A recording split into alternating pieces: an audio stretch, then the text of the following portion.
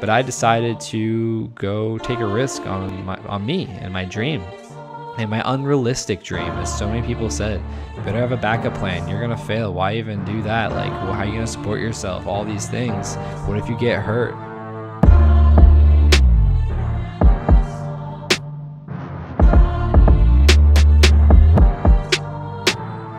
Hey, you're back. Welcome to an inside look into the mind of Josh Perry. With that being said, I'm your host, Josh Perry. If there's any weird noises, scratches, or slurping of water, we got Cheddar, my little puppy, in the background. He is currently gated into his little bed area because he has a torn ACL, and we have to keep him from being active, which is hard with a 6-month-old puppy. So we're doing our best to keep him safe, let him heal, and that way we can get him back to being a puppy and running around, hiking and jumping and all that good stuff. But I just got off a podcast with someone that I'll be sharing in the near future, depending on when you listen to this. It might already be out, but talking about my story and the adversities I've overcome, the mindset shifts along the way, the perspective I've taken through this whole journey, and the purpose I'm on from all these experiences, and the shift in lanes, if you will, that I've made, and the route I'm on today. It's been an interesting ride, and something we talked about is the subconscious, and depending on how long you've been following me, you've probably seen a lot of my language shift into the subconscious and becoming conscious of our personality, which is made of our thoughts, our actions, and our emotions. And, the route I decided to choose in my life was very unconventional, had a lot of risk. Not many people succeeded at it.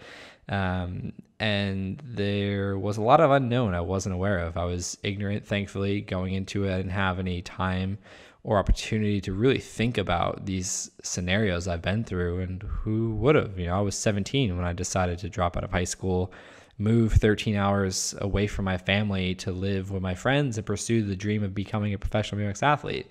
And to become a professional athlete and sustain that for as long as I have, it's a rare percent of the population. I would need to look up the statistics. So if you have those, let me know.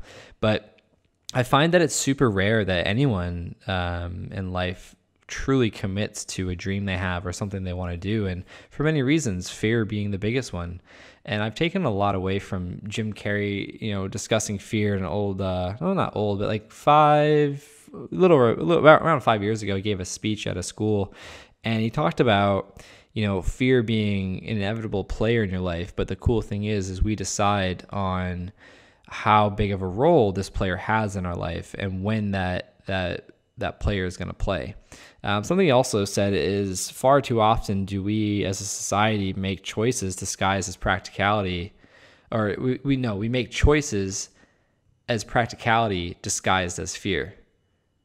Or was it we make choices out of fear disguised as practicality? I think that's what it is. So basically, we make choices in our lives that are fear-driven, from failure, fear of judgment, and fear of the unknown, and fear even oftentimes of success, of how that's going to change our reality and the way people are going to look at us. And we usually disguise that as a practical choice, like, this makes sense. I'm going to go to college. I'm going to get this degree. I'm going to get this job. I'm going to do this and that. When deep down we have an inner conflict because it's not what we truly want to do. And maybe we're doing it because that's what we think we need to. Maybe we're doing it for other people, maybe pressure from other people to live our life that way, not to let people down, like our parents, or whatever reason it is. And so there's this gap between how we truly feel inside and how we're perceived on the outside in this world that we're living in and this life that we're leading.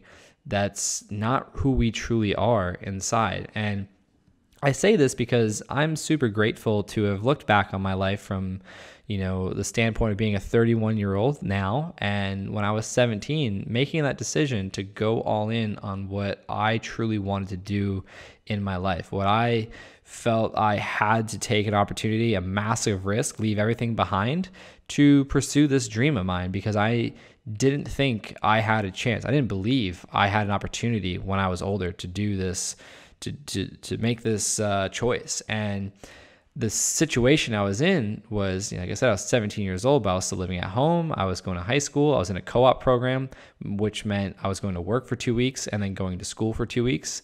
So basically, I was going to academics for 2 weeks, and then I was going to make money for the other 2 weeks. And then I was using that money to travel around the country to compete, because come my junior year of high school, I turned pro in BMX. And that ultimately led to an ultimatum between my boss and I. He gave me this choice.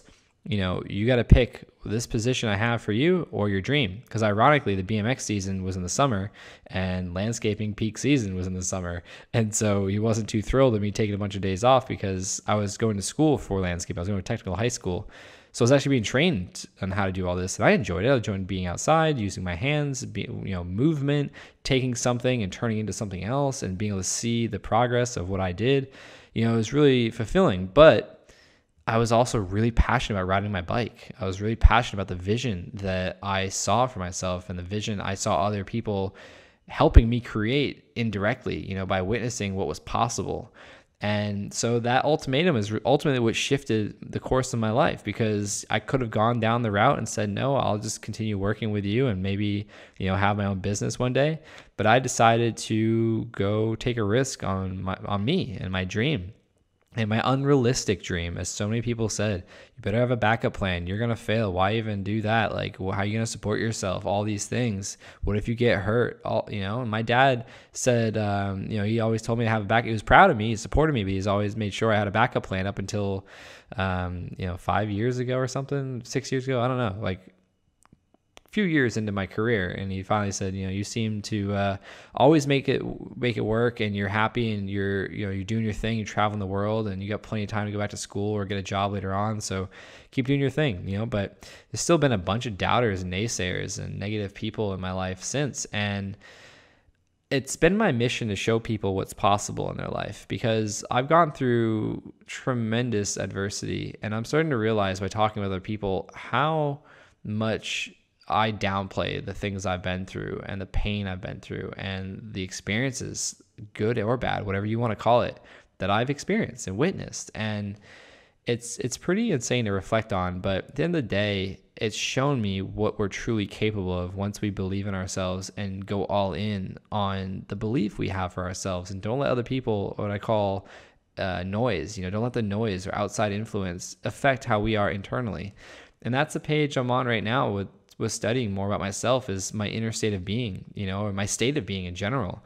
And that's what we were talking about with the subconscious and the conscious. And had I had more time to develop into my more analytical mind and, have my body running the show subconsciously and controlling my mind basically with the outside influences or all that noise and what other people believe and their perceived, ways of living based on their own insecurities and past failures or, fears, I probably wouldn't have taken the route that I took. And now that I'm very aware of, this piece between the subconscious and the conscious, and how 95% of how we show up as an adult in life is subconsciously programmed, and literally our body becomes our mind. It starts running the show. It starts influencing the mind. It's so comfortable in our patterns and our routines, and it's an autopilot that it's hard to change. And that was a big topic we talked about, is why change is hard. And, so back to the notion of my mission to be able to inspire people to see the potential they have once they truly believe in a vision they have for their life. There's nothing stopping them besides themselves. And they can blame it on this or that or them or that experience or that happened or this happened or whatever it is. But ultimately, all the external pieces in the external environment, the external world, anything outside of our own mind and body, are influencing our thoughts, which influence a chemical response known as an emotion or feeling. And that's going to lead to influenced action in our life. That's going to trigger another emotional response or feeling, which is a chemical response in the body. That's going to then trigger the thoughts in our mind to be a certain way. And once we have this cycle of thoughts creating feelings, influencing action, creating thoughts and emotions and all these experiences, that's our state of being. That's our personality. The way we think, act, and feel is our personality. And our personality is what creates our personal reality. And if you don't believe me, think about it. Think about the thoughts you have. Are you even aware of them? Have you ever thought about your thoughts, or the fact that you're thinking about what you're thinking about? And then see what kind of action that leads you to taking and how that makes you feel deep down. So it's like, oh, someone, said something bad about you. What did that trigger a thought of? It triggered a thought of, fear of judgment, or maybe you felt judged, or inadequacy, or unworthiness, or shame, or anger, or, sadness, or any of these things. And then how did that make you feel? Maybe you stopped doing what you were doing that you were, getting made fun of, or you never even tried because someone doubted you in the beginning, or, you just changed your whole perspective of what you were doing, and maybe you loved what you're doing, and that person influenced how you move forward. That's what I'm talking about. And so now that I'm very aware of that, I've seen a lot of, why my reality is the way it is. And our external world is a reflection of our inner world. And so the people that live in lack and guilt and shame and anger and resentment and pain and suffering and the victim mentality, which we've all experienced, we're human. But the people who have chosen to stay there, it's almost not their fault, because they're not aware of what's happening on a psychological level deep down into their brain. And that's when the body becomes the mind. And so when someone's, they've had enough, or they're just inspired to make a change, and they're on their route making a change for like a week or so, and then all of a sudden they find themselves back in their own ways. That's their body controlling their mind or influencing the mind. That's the body running the show when the mind should be running the show.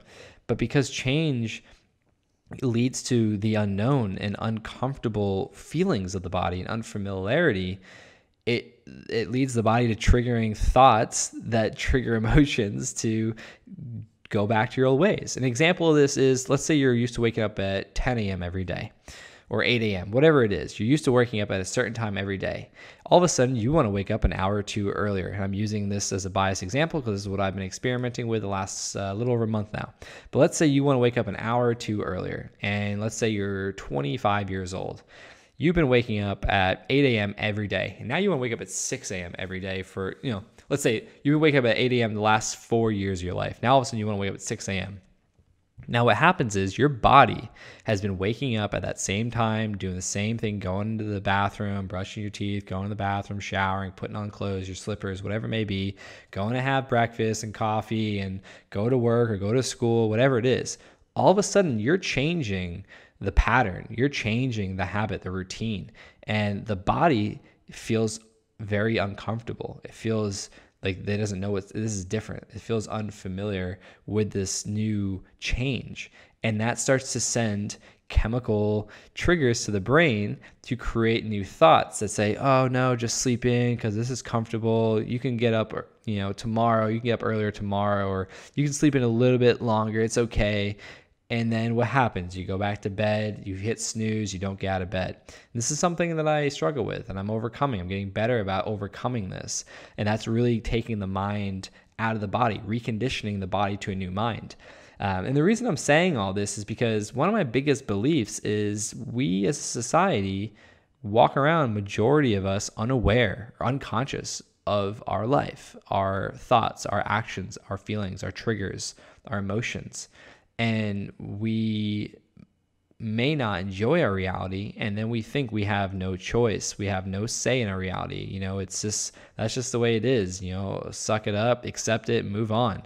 And we become resentful in our lives, we become unhappy, and then that leads to discomfort in the body and leads to dis-ease in the body.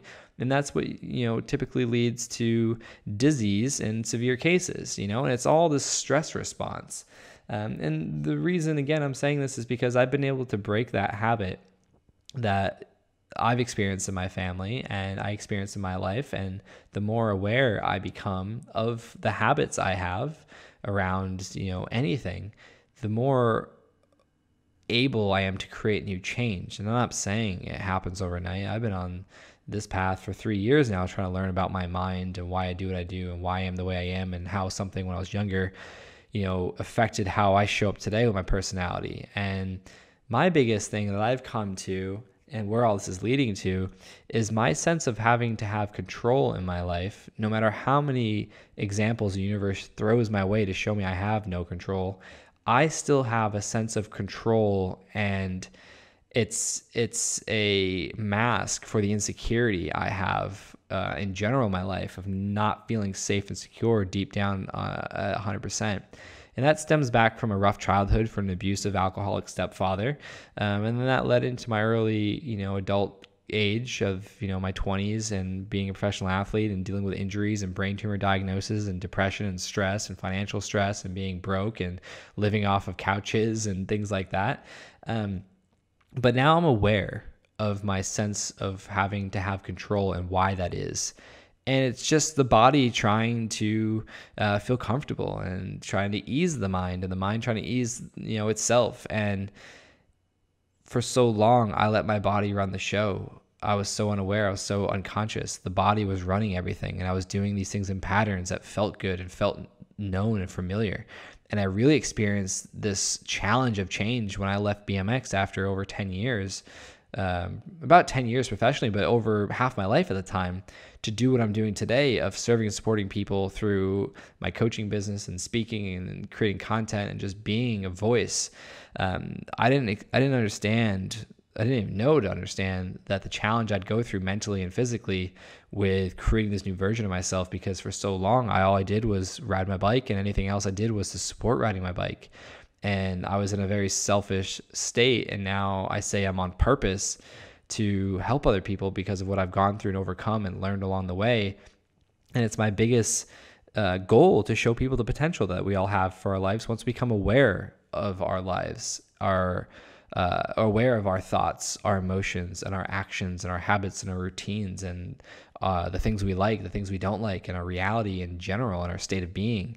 You can't make change unless you're aware, because it's only going to last for so long. You can only willpower it for so long until your body starts taking back over. And it's really once you become aware, you can create an alarm system to change in that moment, and to at least become aware of it, and then decide if you want to give into that choice moving forward in that day or that week or that month or even in that minute. And I go through this every morning when my alarm goes off before I want to wake up, and I have a conversation with myself, and I say, am I going to really let my body win today? Or am I going to overcome myself? Am I going to overcome?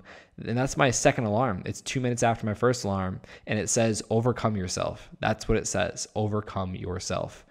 And it's because my body's been conditioned to do something for so long, yet I want to make a change, but it's running the show. But not anymore, because I'm conscious of it. I'm aware of it, and I'm continuing to learn and dive into all these aspects of my being and my reality and share these things with other people, because I believe it's a game changer. So I kind of just went off a random tangent of how I was feeling after that conversation I just had on the podcast, which, depending on when you listen to this, it could be out, it could not be out, depending on when I post this. But I just really feel like that this is important information for people, because I feel like so many people don't know who they are and don't know their purpose and are questioning their lives. And I'm right in there, But the more I learn about myself, the more I'm aware of my reality that I live within and why it is the way it is and how I can change it, how I can optimize it. Because you can't optimize unless you're conscious. And some crazy facts are about 60 to 80%, or 60 to 80,000 thoughts is how many thoughts we have on any given day. And 90% of those thoughts are the same thoughts as the day before. And 50% of these thoughts aren't even real. They're just made up perceptions of our past experiences and the emotions that they've created and how we feel.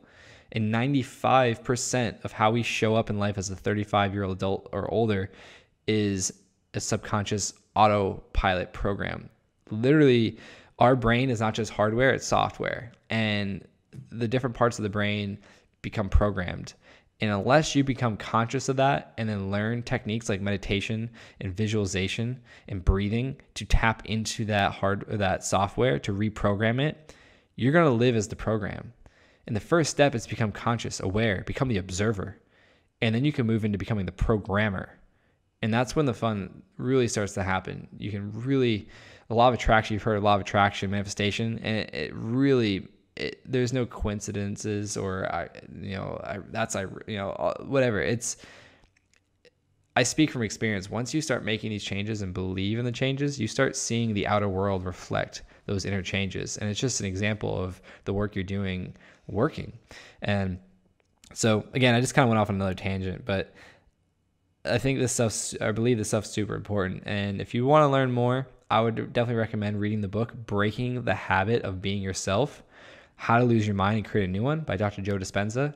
And if you want to talk, reach out. Let's have a conversation. All social media is just at Josh Perry BMX. Shoot me a message. Website, joshperrybmx.com. Shoot me an email through there. Leave a comment wherever you're listening or, to this episode. And I'd love to hear from you. But I really just think this stuff's really important. I believe this stuff's really important. And I believe it can help a lot of people.